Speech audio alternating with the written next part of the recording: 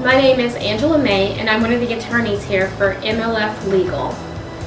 Have you or one of your family members ever been convicted of a DWI? Were you told that you would not be able to get that DWI sealed on your record? If so, you're in luck. Texas recently changed their laws, and people that have been convicted of a DWI may be eligible for non-disclosure. Although there are certain requirements that you must meet, you may be able to have your record sealed and go back to having a clean record.